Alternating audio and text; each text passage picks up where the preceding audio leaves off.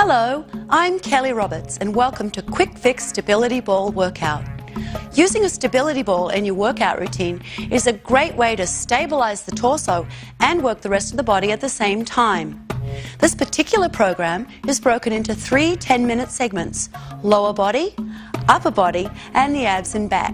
So you can do just the section that exercises a specific body region, or you can do all 3 and get a great total body workout. And you can keep your eye on the time by watching the Quick Fix countdown clock. For this workout, you'll need a ball, sized so when you sit on it, your hips are the same height as your knees, at a 90-degree angle or slightly higher. I'll also be using 2 sets of hand weights, something lighter and something heavier, or if you're just starting out, you can work with your own body for resistance. To better secure the ball and have added traction, you can use a yoga mat, although a regular mat or carpet will be fine.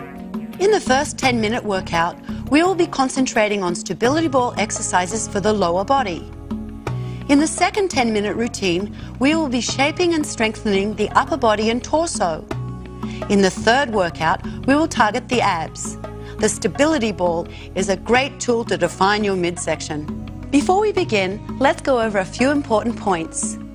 You may want to watch the exercise first, then join in. Try and stay in control of the movement at all times. Remember to breathe. Long, deep, rhythmic breathing is best.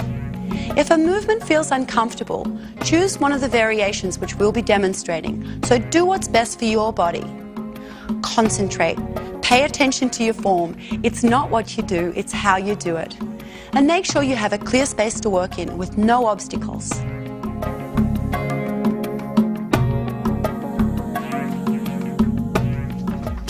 Let's concentrate on the lower body.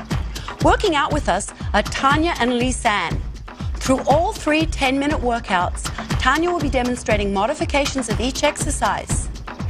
Now tighten your abdominals, lift up really tall, pull your shoulders down and back and pull your chin in so everything's engaged. Breathe in, reach up, exhale and pull the elbows down and back. Now give me 2 circles.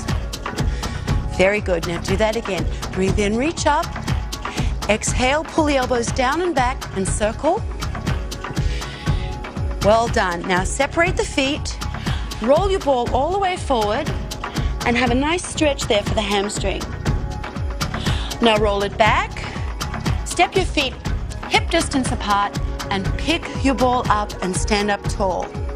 Now point your tailbone straight at the floor, pull your shoulders down and back and tighten your abdominals. We're going to start with a set of squats.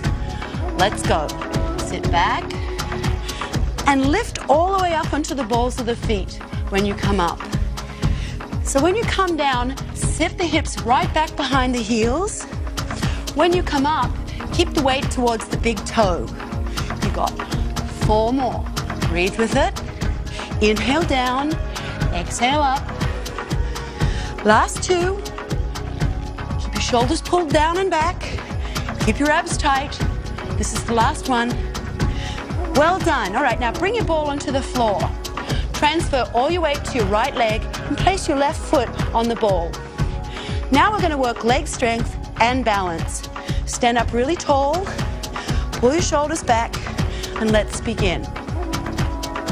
Hips right back behind you and lift the chest. Roll the ball away and then lift up. You want to really concentrate on sitting back as far as you can. You've got 3 more. Now breathe with it. Inhale down and exhale up. Keep your shoulders pulled down and back. Very good. Now we're going to stay down for 8 pulses. Here we go.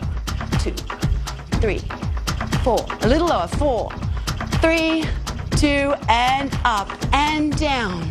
2, up, 2. Sit the hips right back. Keep your chest lifted. Make sure the knee of the working leg is directly above the toe. So don't let your knee roll in or out. You got 2 more. Breathe. Abs tight. Last one.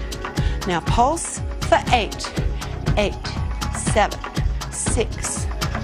Breathe. 4, 3, 2. Other side. Transfer your weight to your left leg. Place your right foot on top and then just find your balance. Here we go. Sit right back as you roll the ball forward. Now when you reach the arms forward, the shoulders stay pulled down and back. So don't let them come forward like that or hunch. 3 more. Roll it out and bring it back. Breathe. Exhale as you lift. Last one. And now stay down and pulse. 8, 7, 6, 5. Breathe. 4, 3, 2. Quick transition. And down. 2. Up. 2. Now sit the hips right back.